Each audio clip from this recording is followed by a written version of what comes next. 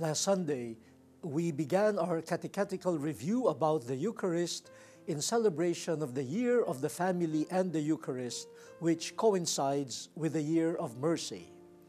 We said that the Eucharist is the memorial of Christ, our Lord who is mercy and love, whose death and rising conquered all evil, and who continues to pray for us in heaven. Today, let us reflect on another aspect of the Eucharist: thanksgiving and praise to God the Father.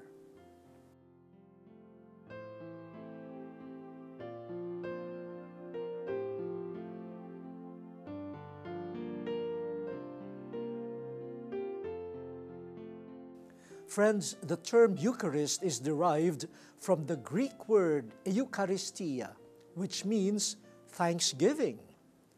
And in every celebration of the Eucharist, the Catechism teaches, we offer a sacrifice of praise in thanksgiving for the work of creation.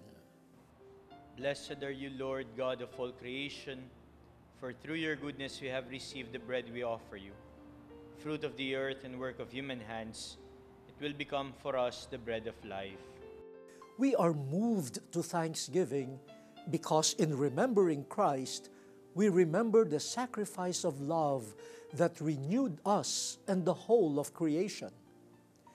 Through the unique sacrifice of Christ, of His life, culminating on the cross, says the letter to the Hebrews, all of creation had been consecrated.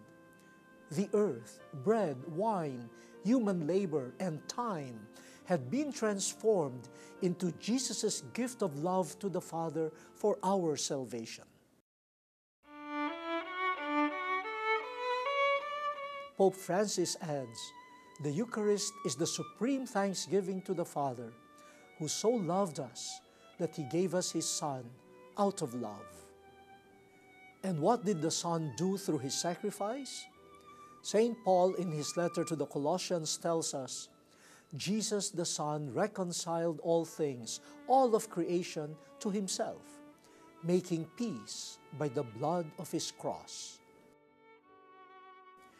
This sacrifice we offer at Mass can only be possible and acceptable to the Father because of the sacrifice of the Son, who, as the Catechism teaches, unites all of us to His own person, making our praise and thanksgiving to the Father offered through Him, with Him, and to be accepted in Him. Through Him, and with Him, and in Him, O God, Almighty Father, in the unity of the Holy Spirit, all glory and honor is yours forever and ever. Amen. So, dear friends, every time you attend Mass, please thank and praise the Father for His love, which was made known to us by the Son, and which the Holy Spirit keeps alive in us.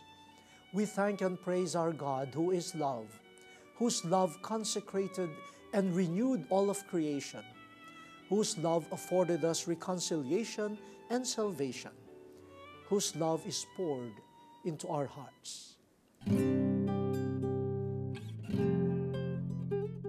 There you go, brothers and sisters. We hope that being reminded of this character of the Eucharist would help us to better participate in it and to dispose ourselves in a manner befitting this celebration of praise and thanksgiving to God.